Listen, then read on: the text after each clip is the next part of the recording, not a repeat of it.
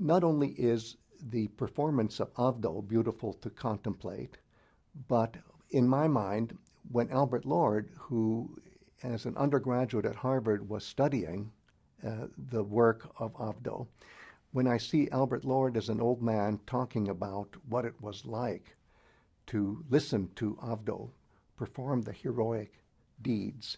of heroes of the glorious past of Muslim Europe, that moment, which is captured in a lecture, is to me one of the most exciting firing of a synapse, so to speak, in the sense that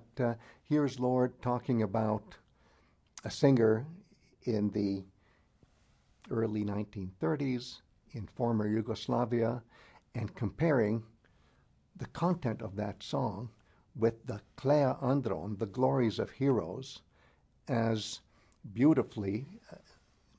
brought back to life in the storytelling of Phoenix in Rhapsody IX of the Iliad. Another informal setting is the coffee house in Muslim communities where men gather, especially during the month of Ramadan,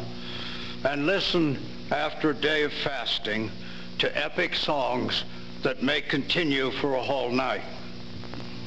It was reported by some of Milman Parry's Muslim informants,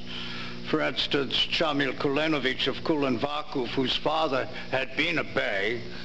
that during the Ottoman rule, the nobility, the agas, beys, pashas, and viziers, sometimes invited epic singers to entertain their guests and might even keep them in their household for some time. Only the last of these settings seems to fit, possibly, the ancient Greek case, except for one figure, and that is of Achilles sitting in his tent and singing klea andron, the deeds of heroes.